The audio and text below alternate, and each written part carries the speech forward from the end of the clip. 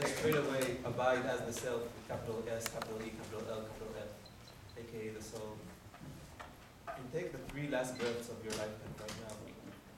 Inhale. And exhale fully. Inhale. And exhale. Very last time perhaps. Inhale. And exhale and release.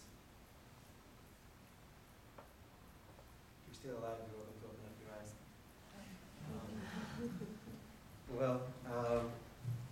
So welcome.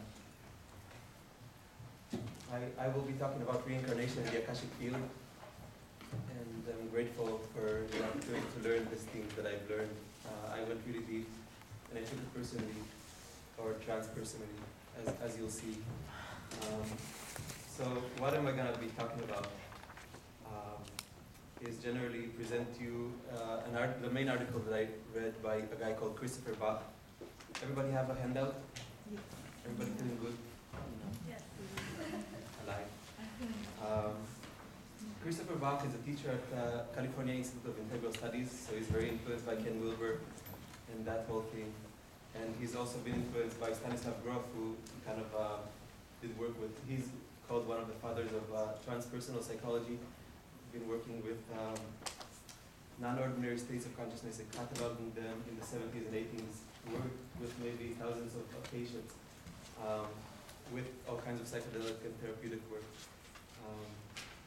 So that's Christopher Bach. He's now teaching in multiple universities and giving lots of lectures, but most of his knowledge, I read also 2 of his books, Life Cycles and Dark Night, Early Dawn, which are about this subject.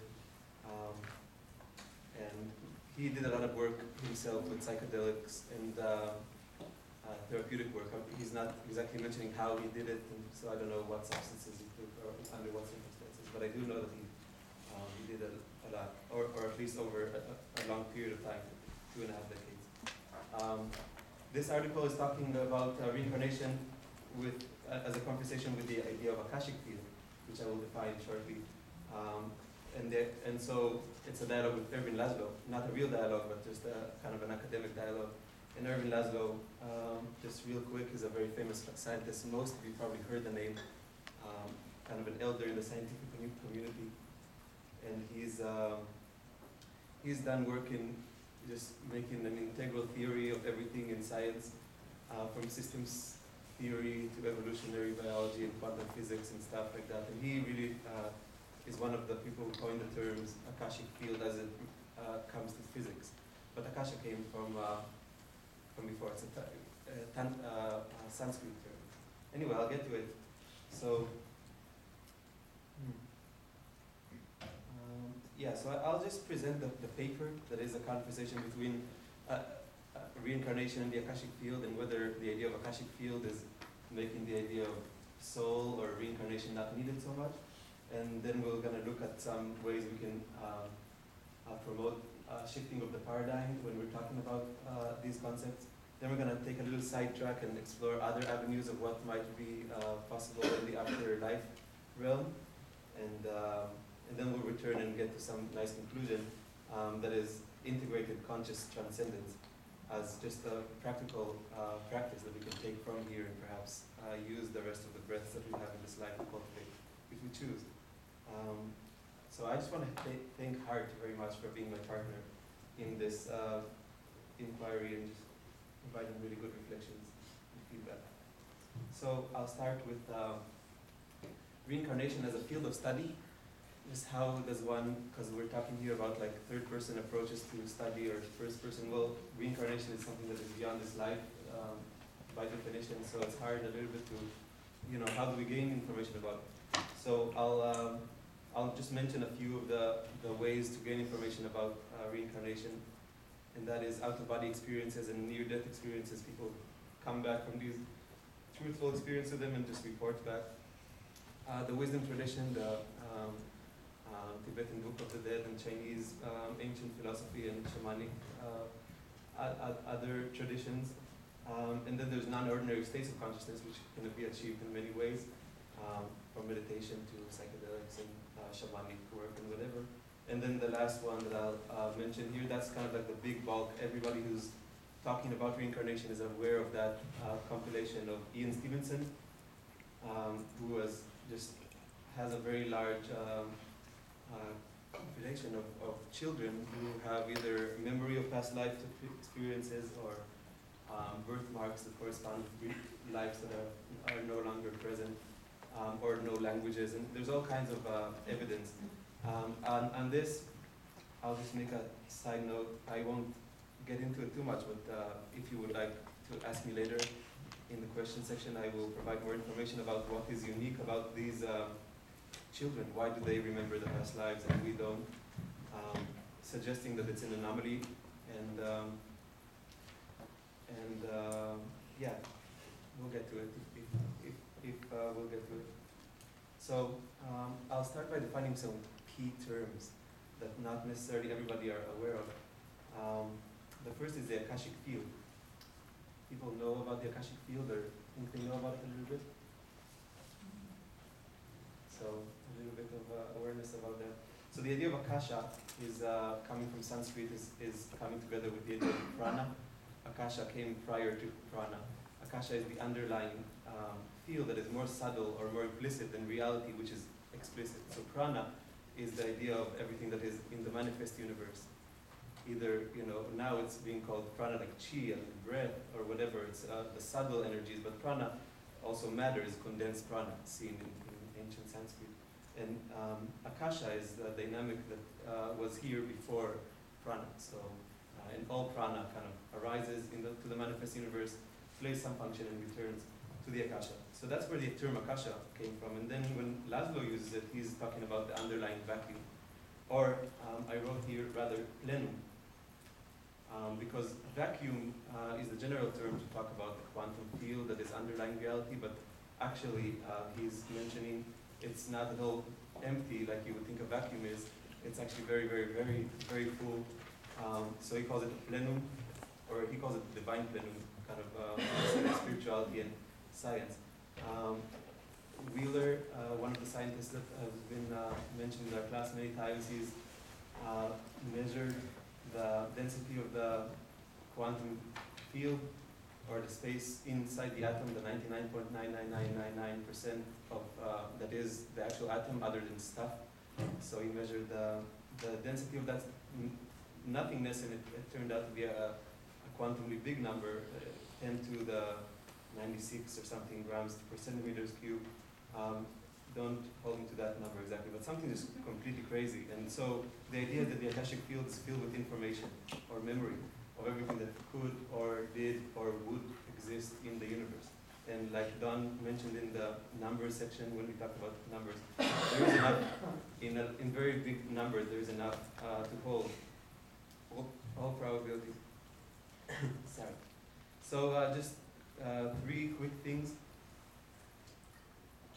Just examples of how talking about the idea of Akashic field, that the underlying field of our universe is retaining memory of previous cycles. What that explains to us, or helps explain, is one is the coherence across vast distances of space in our universe.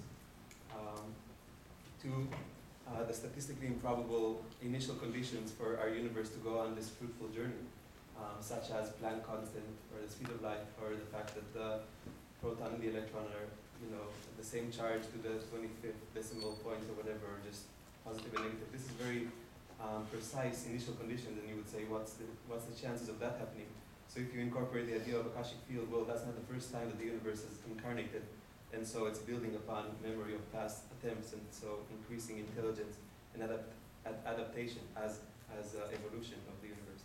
And three, it gives us a framework to understand or honor everything that Victoria has talked about, basically, a transpersonal or paranormal phenomenon, because there is this mind, the universal mind that is alive in a way, or retains memory and can be accessed in any time.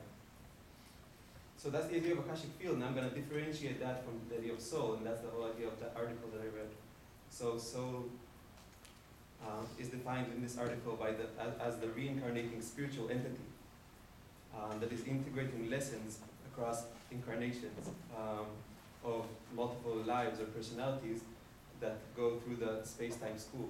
So this is kind of like set language that refers to space-time or this physical reality as a school, and the personality is kind of going through the school to learn particular lessons, and the soul is behind everything, and doesn't really enter that manifest or the samsara maya of this world, but the personality is. So the soul is the one who's integrating all the lessons.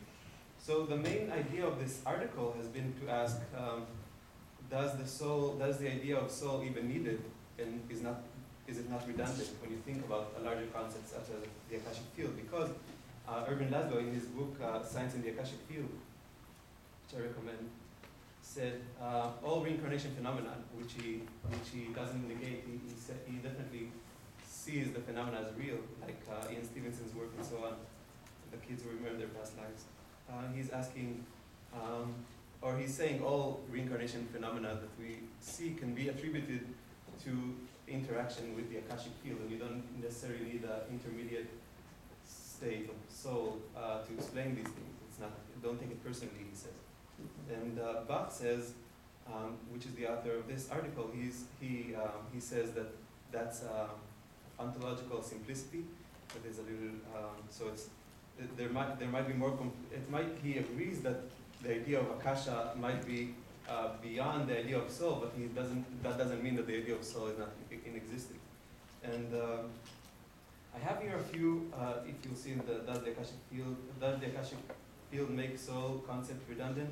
I have here 3 reasons or 4 reasons why it's not.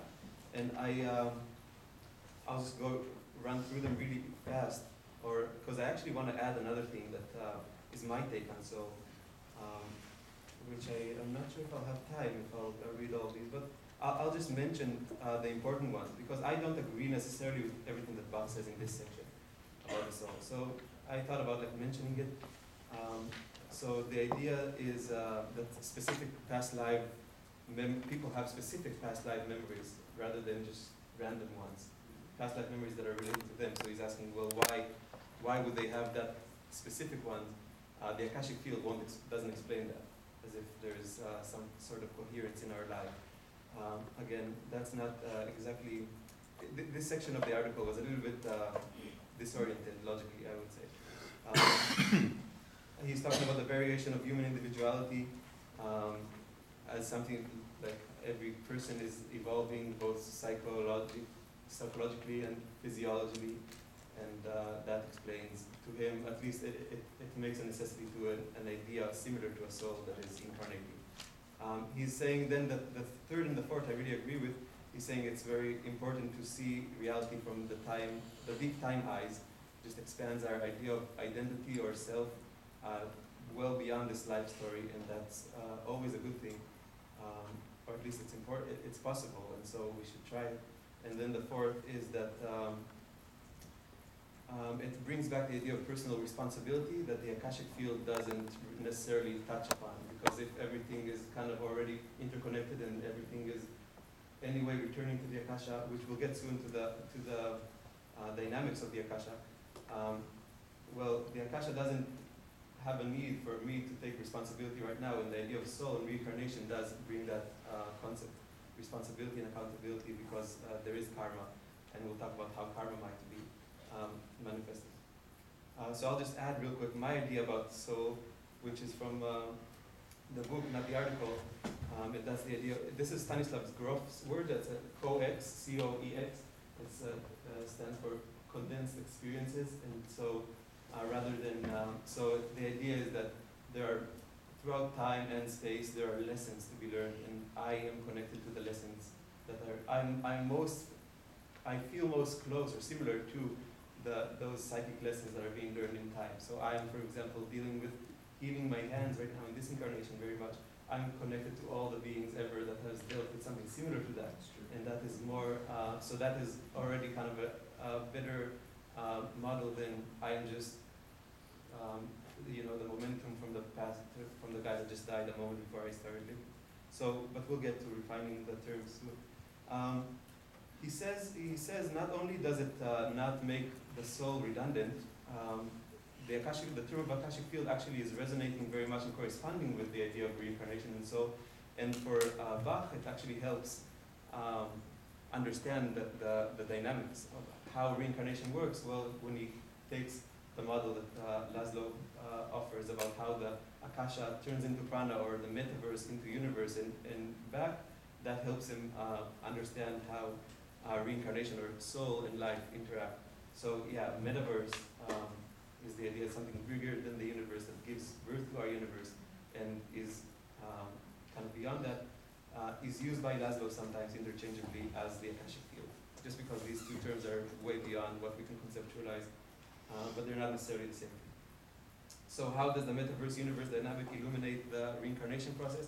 Well, one is a very, very macro process, one is a more micro process, but they're the same dynamic.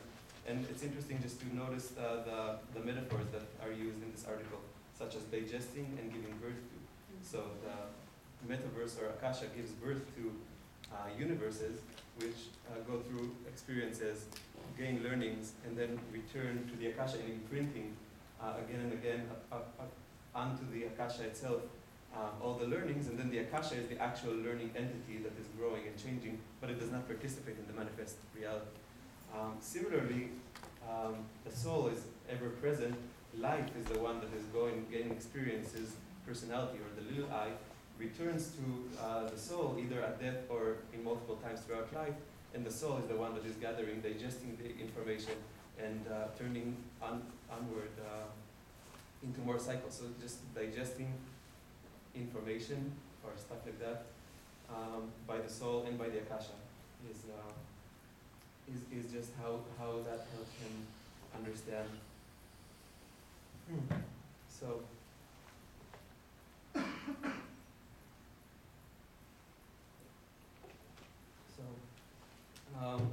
the idea of a soul, I broke it down here below, or kind of in the middle of the page, to three terms that I find are corresponding, only kind of different sizes, but they're all should be seen in the left quadrants of Wilbur's map, 4 quadrants. So both the terms soul, morphogenetic field, and Akashic field are all things without simple location. They are not really existing in the manifest universe. They have no atoms per se, but they are existing. And so I just want to offer that they're kind of like holistically nested within each other. The soul being what we said, the ever-present entity or witness that is underlying the reality of the cycles of life and death, of personalities. Then the morphogenetic field is a little larger. It's also a wise entity by itself, but it is integrating and digesting the learnings of whole species or species mind or self-similar groups throughout incarnations as well. And the idea of Akashic field, which is kind of bigger and takes a pretty big expansion of the mind to start to envision, is just the thing that receives the universe after it will return to the big crunch, and then will give rise to a new big bang, perhaps, if that's the model that we choose to see universes coming to being with. So just to me help understand just like these three terms in terms of one another similarly. I'm going to go now to talk about how Bach offers ways we can shift the paradigm, that is incorporating new metaphors from the advancements of science into our language and conceptualizations of these processes. So the Newtonian, which everybody is dissing on Newton these days, I'll be also one of them. It won't, so something like, the Newtonian sees something like a separate atomistic-like soul. That is, I have a soul, it's in my heart, or it's in my pineal gland, or whatever. And that soul that resides in me, it's kind of like one thing, is going to bounce around when I die, and its energy is going to affect the karma of the next life in a linear order and a causal order. Holonomic, which is the word used by Laszlo, which is probably so tired of just inventing new words. Holonomic meaning everything, everything nonlinear, everything possible, transpersonal, quantum, and so on. Just the new sciences, perhaps. We might talk more about the holographic soul, a quantum-like process rather than a thing. that is existing simultaneously in multiple times. That is just like a very different view already. So here are a few linguistics expressions for John, the language guy. You might hear somebody saying in the grocery shop, a soul moves from life to life. That's like, it's not uncommon to imagine somebody thinking that way if he's already thinking about life beyond death. So saying something like the soul moves from life to life is kind of like saying the metaverse is moving from universe to universe, if you're using that analogy that helped Bach before. So kind of silly. More appropriate might be to say, each life imprints upon the soul, which digests and then informs the life, but does not collapse into it. So just like the metaverse is not interacting with the universe, it's ever present behind it, so does the soul. It's not interacting with daily life. It's ever present as the witness, but it's not interacting. It's not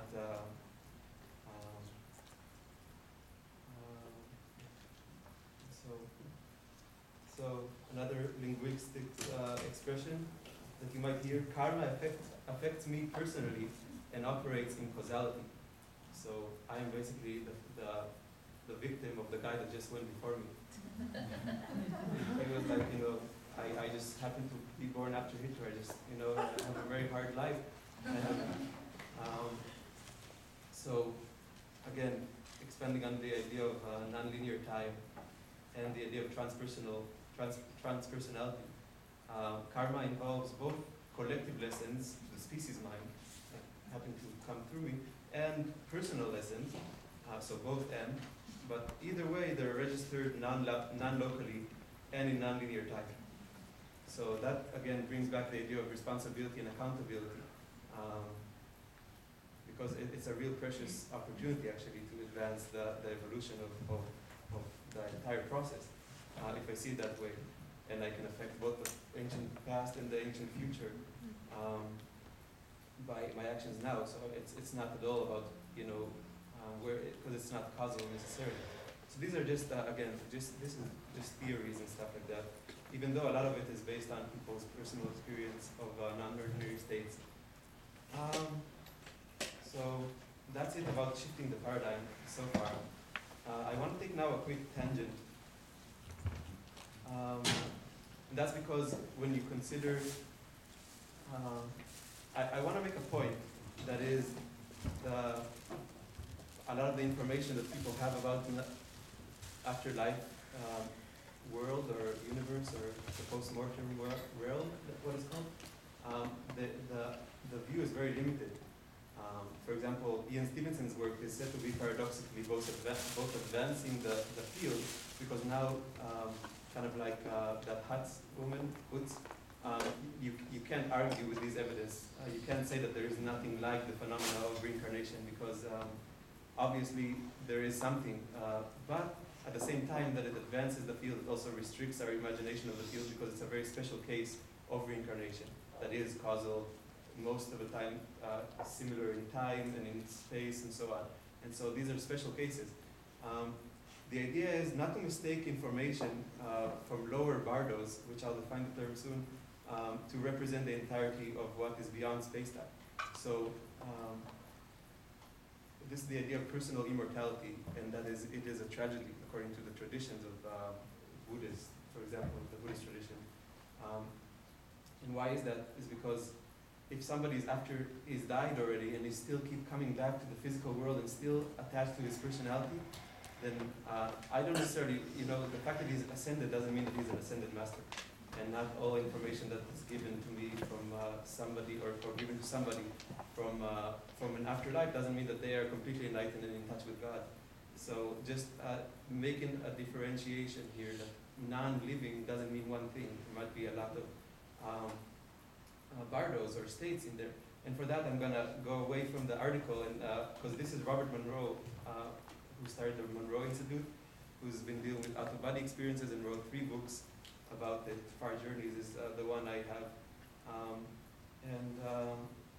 Bach loves him and has a whole chapter in his book mentioned about him. And I just want, because my personal belief system about the life after death, it looks like something like this. So I'm going to just describe what Robert Monroe offers as the 4 spheres that are surrounding space-time, or the four rings or spheres of afterlife. So he says, afterlife, on the very first level, most close to space-time reality, there is persons who died and don't know that they died. And so they're kind of completely fixated on physical reality. And that might be because of strong physical or psychological addictions at time of death, or very low level of spiritual maturity at time of death, or a very tragic death. But in either way, they're kind of like what Wagner calls in co-dreaming, people that are not accessible or looking like they're drunk in the dream. So you can't even call their name, they're completely in their own zone. So that's these people, and he says they're attributing for a lot of the paranormal phenomena that people experience. It's all interacting with these people who basically don't know what they're doing, and kind of like just drunk and making a mess, and they're kind of like half in physical reality and half not. The second ring, I'll move through these quickly. The second ring are people who know that they died, people, entities, points of awareness that are dead, but they don't know that they know that they died, but they don't have any imagination of what else is possible, basically. So they're kind of like stuck. They're completely fixated on the life they just finished. They have greater awareness, but they don't continue on. But he says that this ring is a lot smaller because there's a big turnover there, because as opposed to the first ring, these people are able to receive guidance from higher rings, or from people like him, or Ed Kellogg, who claims to help people move forward in the lucid dream state. The third ring is just a vast, vast, infinite realm of countless co-created realities based on the principle of like attracts like. And it's just basically, Monroe said that it will take 1,000 incarnations to just start to explore the deep of what is possible. So it's everything, I imagine it as, everything that you can possibly imagine there is. And he just makes the distinction. It's beautiful descriptions in the book. But he makes the distinction at one point, at least one distinction, that some of these realities, clusters of realities, are, and they're all dynamic. It's not like they're fixed. So it's like a whole different reality that's a little bit outside of space-time somehow. And it goes, the realities move from being more physically oriented and separation oriented and personality, and kind of their structure is like that, to more towards being non-physical oriented and just all times become one timelessness kind of blur, and all lights merge into pure light, and just all boundaries dissolve. So that's still the third realm. There are many realities that are just living and dynamically like that. And then the fourth realm, which is beautiful, is like the first and last timers, he calls it. It's kind of like the stepping stone before you enter the source, or just coming from the source to your very first incarnation, just with pure intentions as a soul or whatever, which is just interesting to think about. And there's a beautiful quote that I like here. He says, "Where they go can only be known by those who can follow them." So that's all I did. This tangent was just to kind of expand the mind to what is possible after death, and to make the point, don't mistake information from lower bardos, which are in between states, these are bardos, to represent the entirety of what is beyond space-time. So there might be a lot more than what is currently available, and definitely ineffable things. Oh, I'm right on time. It's perfect. Does the soul endure with coherence? That's basically the second biggest question that this article has asked, and that is, if there is a soul, does it remain beyond space-time, or does it survive the big crunch? Which is a kind of a theoretical question to ask, because we don't even know that there will be. We don't know anything about how to answer this question, but still, this question was asked because it is theoretically important. And Laszlo says very definitely no, and that is very corresponding with the Vedantic view of Buddhism, and that is this: the soul, if there is a soul, then it is like anything else in the manifest universe, and anything in the manifest universe comes into being from the Akasha and returns to the Akasha, and has no what is called sunyata. Sunyata is a term in Buddhism to mean empty of self-existence, or we talked about that, emptiness or whatever. So everything in the manifest universe, whether that is a universe that is very long in time and big in space, or a lifetime that is just 90 years, or like an apple that is just like 4 years, or an idea that is just a moment, all of these things have in similar that they don't have inherent self-existence, and they will all merge back into the Akasha, making their imprint but just dissolving. And only their memory retains in the Akashic field. Laszlo, or Christopher Bach, from personal experience in the non-ordinary states, he has a very strong confidence. That is, he could not be convinced otherwise, because he's so sure of that experience, that there is a soul, and that there is a stage of the soul that is enduring beyond space-time. And not only that, he says that soul, which is a merging of both personal and cosmic consciousness, that individuality, the higher form of individuality, is actually one of the reasons for the entire evolutionary process of the universe in the first place. So he's kind of making a big claim here, but that's his personal belief, very strongly. The Tao, he quotes the Tao there. I don't know if he says the Tao. I don't know if I haven't read it in the Tao Te Ching, but perhaps there are more written essays about the Tao. But anyway, the idea that individuality truly does not exist until the moment of awakening. So he says it's true individuality, what you refer to as the soul. If you're misconceptualizing it, nothing stays and everything dissolves into the Akasha. But if you are awakened and there is a true individuality, then that does endure beyond space-time. And until that moment, there are no structures in the psyche that are strong enough to withhold or withstand the full immersion into the one after death. So it's just like merging in with divine unity is where we're going to. And if you are not completely awake to your nature before that, then it's completely overwhelming. And that is why it is possible, but it is very rare. And to his idea, the point of spiritual practice.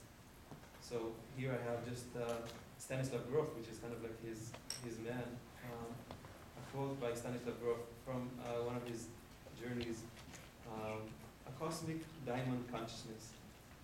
Within it is everything intelligent and creative in the universe. I am a dimensionless point of awareness, totally dissolved, yet maintained in a sense of unique separateness. So to me, I have an imagination of a drop of water inside the ocean that knows it to be the entire ocean nature, and also knows it to be something very unique and special, while it is just floating, dissolved in the water. Which brings me basically to the most important point, which is the idea of integrated transcendence. It is, with spiritual practice, abiding as the self, as Ramana Maharshi would say, the Ken Wilber quotes, abiding as the self while we are alive will gain us the confidence and the coherence to withstand whatever comes after life and remain in coherence. And then instead of dropping our individuality and personality in spiritual practice, like is advocated by some spiritual traditions, like ascend to nirvana, just drop everything down, just dissolve. Dissolve, but keep what is unique about you, because individuality is a gift, and it is precious, and we have an opportunity to inform the Akasha about what is our unique perspective of the universe. And so I will recap real quick what the journey that I've just taken. I just kind of introduced some key figures that I've been learning about, introducing the Akashic field, introducing the idea of soul, and making the point that the soul is not redundant because of the Akashic field, but is actually still necessary, or might be necessary for greater detailed understanding of the mechanics of life and death. I kind of saw that there is a morphogenetic field there in the middle as well. Somehow maybe as species mind, kind of 1 foot in the individuality and 1 foot in the collective infinity. Gave some suggestions to advance our lingo expressions, just talking about the soul from a more quantum process point of view in nonlinear time, affecting karma in non-locality, as opposed to being this atomistic-like thing that moves in causality from life to life and is a victim of karma. Then we took a quick journey out of body with Robert Monroe to explore some of his personal experiences of the Bardo states, and just expanded our imagination of what is possible after life. And then we returned to ask, does the soul remain after life with coherence? And Laszlo says no, like the Vedantic view, because everything is empty. And Bach says yes, with a strong inclination of his personal experience in non-ordinary states, to know that there is a higher state of individuality, or an oversoul, that is part of the process itself, and one of the purposes of the process of evolution. And so he says, let us die as the hottest story in the universe.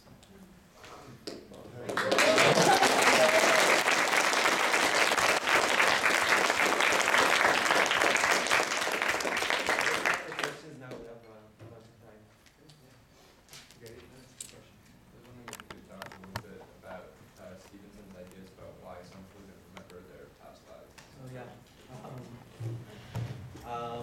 Well, most of the, just statistically, all the children that they compiled have either, their memories are either involving very traumatic or tragic deaths, or being, or dying before the age of 10, or being mothers who lost their children while at birth, or dying while giving birth, so like a process that is not finished or something like that. So that's why he claims these are anomalies. These are beings that are not, at all ready to think about anything other than life, because they're completely fixated here. A lot of his cases are actually close in time and space. Like the reincarnations are not like in Brazil or whatever. It's always like kind of 50 miles radius, in a way, which is interesting when you think about non-locality. It doesn't even matter. But that's his findings, and in space, and in time as well. It's not more than like 50 years. Usually the kids, they're not like incarnating somebody in the 11th century, which is what makes it easy to kind of find the correlations. If it was just like some random person 30,000 years ago, then we would never know. But if it's somebody that just died 30 years ago, and people around here know him, and so it's easy to see the correlation. So that's what makes it unique. So it's very horrible death. It's usually. Yeah. Is there any research talking about little kids that may exhibit signs that it may appear that they are reincarnate, but then no longer exhibit those signs? Like, for instance, as the family said, when I was 2, I just burst out and spoke as if I was fully aged, and then never did it again. But it seems as though now, when I look at the manifestations, what I'm starting to do, things are starting to become apparent. But does it talk anything about little kids that maybe act like? Well, it doesn't, because I haven't read the research itself about Ian Stevenson's. I just read references to it. But what it makes me think is what you are talking about, actually, about the difference between repressing emotions, or things that are inside of you, versus I forget the words that you used. Dissociate. Yeah, either dissociating or repressing. But like, so one thing could be you expressed it and you gave it life, and that's what's always needed. That soul just needed another shout out, and it was done. Or so that's why you haven't seen it since, or it was repressed, either by you not feeling that it's appropriate, and so just like leaving it at some point. That's what I think. Yeah.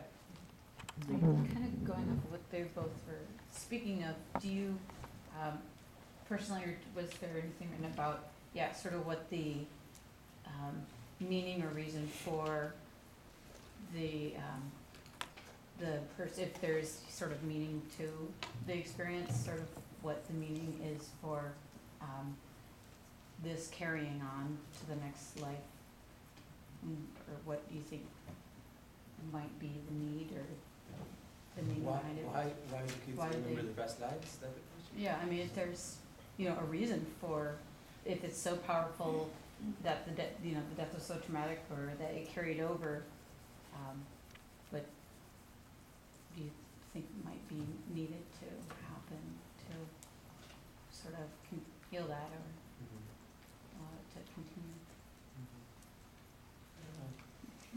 I just know that there is like the normal state is that there is a profound forgetting in every life, kind of like most of our dreams are we're forgetting. And it's the anomaly, even though it is true that with advanced spirituality, people report a lot of, interactions with other states of existence and other incarnations. But I don't know, this is just like for us to speculate. Yeah. Can you refresh me on why personal immortality is a problem? Or Yeah. tragedy? Yeah. The idea of Buddhism says that one of the three main concepts of Buddhism is anatta, that there is no self, and the idea of self is an illusion. And so, if when it says personal immortality, it refers to like your personality. If your personality, which is the thing that in spiritual practice you're trying to like not live out of, if that carries with you after death, then that's tragic. If even death is not an escape from samsara, then that's a tragedy.